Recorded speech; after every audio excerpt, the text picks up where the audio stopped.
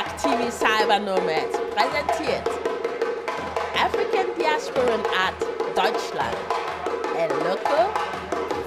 I'm a LOKO. I came from Togo.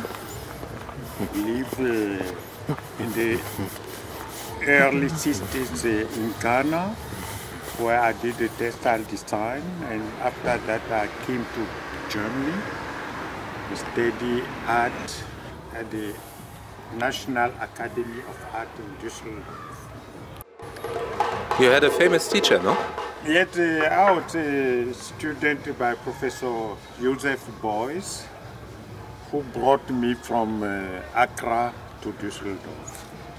He paid for my flight from Accra to Düsseldorf after he had seen my works, and So he also had in mind I have to come to that school.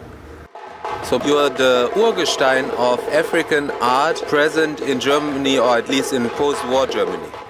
Oh yes, I was one of the few Africans. I can't say I was the only one, but I was one of the first who really came to Düsseldorf at that time. And from then on, you marched on, you went through, you went all the way. Yes, from there I work very hard, and where I also confronted also with so many cliches about art from Africa or Africans being an artist, and this was a very difficult time I have to go through by then. But I think with the help of many people who stand by me, encourage me, I succeeded and went through all these difficulties. In 1995, for one of my exhibitions, you were so kind to put into the publication Lost Tribes of Africa some of your images inside. Yes. Thank you too much for this short time now. Maybe we have more time later. Yes, thank you.